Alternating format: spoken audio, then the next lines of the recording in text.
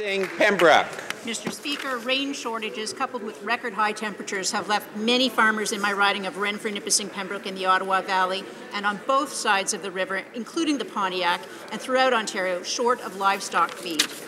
Hay East 2012, a farmer and farmer organization-led initiative, was created by Western farm organizations who remembered when Eastern farmers sent hay west in 2002. We applaud the efforts of farmers like Hay West organizer Wyatt McWilliams, helping farmers today. I'm proud to say the federal government, in partnership with Hay East and other levels of government, is providing $3 million to help transport hay to those farmers in need. This builds upon our government's targeted tax deferral for livestock producers in Ontario and Quebec. The Rural Ontario Conservative Caucus continues to stand up for farmers everywhere, assessing the need of these provinces and considering every option under existing programs. A farmer-friendly Conservative MP is always a farmer's best friend.